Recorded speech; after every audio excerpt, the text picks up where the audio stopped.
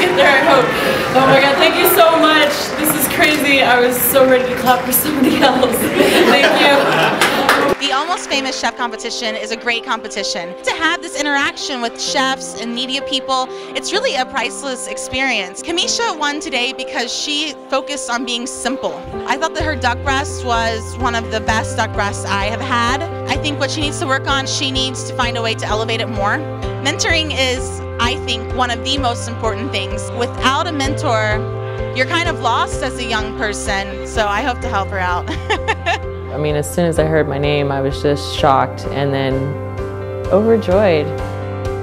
I'm relatively new to the field as far as on a professional level, so winning the finals would definitely make me feel like I chose the right direction to go. If I could say one sentence to the judges, I can't think of anything that might be appropriate.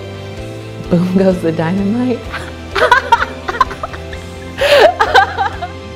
See you in Napa.